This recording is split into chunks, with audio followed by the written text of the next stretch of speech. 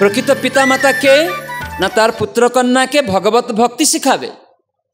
এখন অনেক সময় পিতামাতা ধর্ম করছে, পুত্রকন্যা না তুমি এখন পড়াশোনা করো, তোমার এখন খেলাধুলা কাজ, তোমার এইসব ধর্ম করতে হবে না। সে পিতামাতা নয়। প্রকৃত পিতামাতা নিজে করবে, ছোটবেলা থেকে তার পুত্রকন্যাকেও অভ্যাস করাবে। কেন না জানে পুত্রকন্যা এনি টাইম মৃত্যু আসতে পারে। আমরা দেখি জন্ম হয়ে বাচ্চা মারা গেল, তাহলে এই অভিজ্ঞতা মনুষ্য জীবনে রাখতে হবে। আমরা অনেক স্কুল কলেজ ডিগ্রি নেই, কিন্তু এই অভিজ্ঞতা রাখি না, ভাবি না না আমার পুত্র বড় হয়ে গেলে আমাকে দেখবে, তুমি এখন খেলাধুলা করো, পড়াশোনা করো, ধর্ম করতে হবে না। এটা মূর্খ। আরে কি করে জানেন আপনার পুত্র আপনার বাঁচবে এতদিন? এনি টাইম মৃত্যু হয়ে যাবে। তো এইগুলি এই গীতা ভাগবত সাধুসঙ্গের মধ্যেই উপলব্ধি হয়। এই জন্য আমরা সাধুসঙ্গ করি। প্রভুপাদ সারা বিশ্ববাসীকে এটিই শিখিয়ে দিয়েছেন। তো সেজন্য প্রকৃত পিতামাতা হতে হবে। তাই ছোটবেলা থেকে পিতামাতা নিজে আচরণ করবে আর তার পুত্রকন্যাকেও শিখাবে। তাদের বিবাহ জীবন থেকে এরকম নয় একটা মেয়েকে ভালোবাসে গেলাম ফোনের মাধ্যমে, ইন্টারনেটের মাধ্যমে, হোয়াটসঅ্যাপে, সেই ভালোবাসা পুত্রকন্যার সঠিক হয় না। সেই কামের দ্বারা তারা জড়জগতে অধঃপতিত হয়।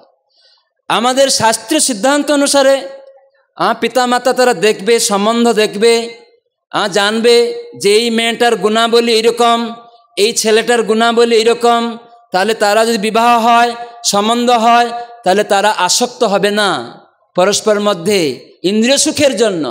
তখন তারা পুত্রার্থে ক্রিয়তে ভার্যা, তারা গর্ভধারণ সংস্কার পালন করবে। তাদের বিবাহটা সংস্কার, সংস্কার মানে পবিত্র হওয়ার জন্য। বিবাহটা ইন্দ্রিয় সুখের জন্য নয়। বর্তমান সমাজের লোক বিবাহ ইন্দ্রিয় সুখের জন্য করছে।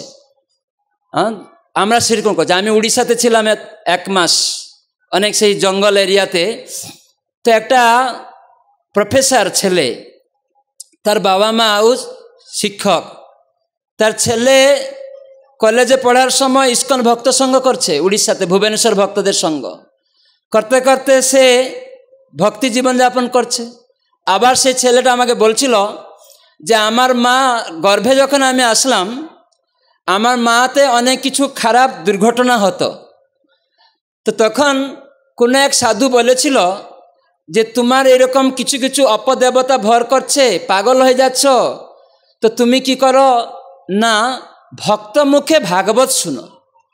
তখন সেই ছেলেটা আমাকে বলছে যে আমার মা যখন আমি গর্ভে, তখন মাঝে মাঝে সে অজ্ঞান হয়ে যেত, কত কিছু খারাপ কাজ হতো, ভুল বকত। তখন সেই সাধুর কথায় সে ভাগবত কথা শুনতে লাগে যখন আমি গর্ভে ছিলাম, আর আমার জন্ম হয়েছে। তো কিন্তু পরে আমার মা বাবার, আমি একটা সন্তান, আমি এখন প্রফেসরই করি, কিন্তু আমি ভক্ত যাতে না হই আমার মা বাবা চিন্তা করে।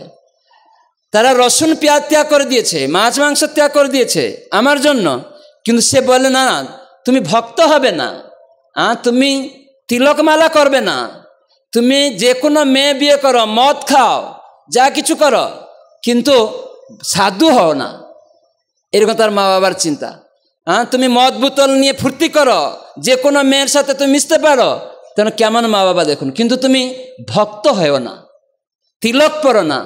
সে আমাদের সঙ্গে ছিল কয়েকদিন, কলেজে ইউনিভার্সিটিতে যেত, আর আসার সময় প্রোগ্রাম হতো, তখন ধুতি তিলক পরে আসতো। হঠাৎ করে বাড়ি চলে গেছে, তিলক পরা ছিল, আর বাড়িতে মা যখন দেখেছে রেগে একদম আগুন, যে তুমি এরকম করেছ, ইস্কন সাধুদের সঙ্গ করছো, এই তিলকমালা আমি এটা দেখতে চাই না।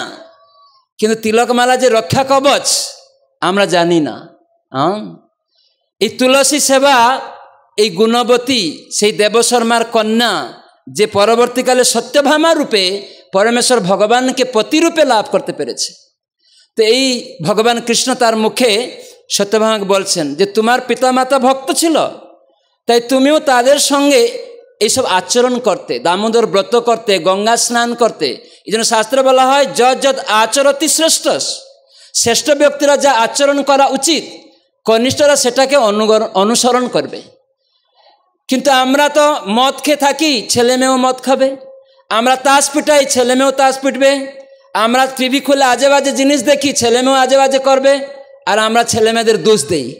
আমি বর্ধমানে গিয়েছি, একটা অ্যারিস্টোক্র্যাট ফ্যামিলি মতো দেখা যাচ্ছে, কিন্তু একটা গৃহপ্রবেশে তারা বলছে তাদের ছেলে মেয়ে বড় হয়ে গেছে, হেসে আমাদের কাছে প্রশ্ন করছে আমার ছেলে মেয়ে খুব চঞ্চল, কি করে স্থির হবে? তখন আমি জিজ্ঞাসা করলাম আপনার মন চঞ্চল আছে না স্থির আছে?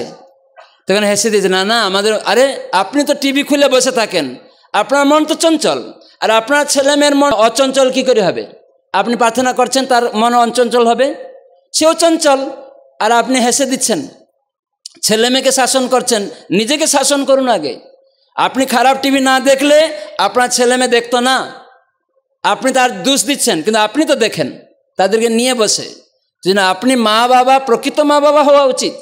তখন চুপ হয়ে গেছে, না না না হ্যাঁ আমাদের ভুল।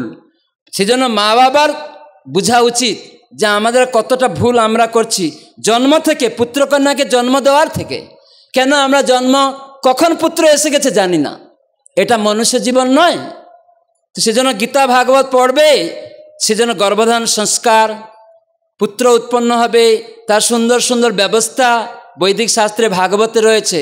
আমার পুত্র সন্তান হবে, আমার পুত্র মানে কন্যা হবে, পিতামাতা নিজেরাই নির্ধারণ করবে। এর কোনো ইন্দ্রিয়সুখে আসক্ত হয়ে পড়ে সে জানে না, অনেক কন্যা হয়ে যাচ্ছে মেরে দাও, ডাক্তারকে দেখাচ্ছে কি আসছে মেয়ে, গলাটি মানে মেরে দাও। এটা তো আমরা যে চাইল্ড অ্যাবিউজ করছি আর সরকার সেগুলো অনুমোদন করছে, এতে আমাদের কি হবে?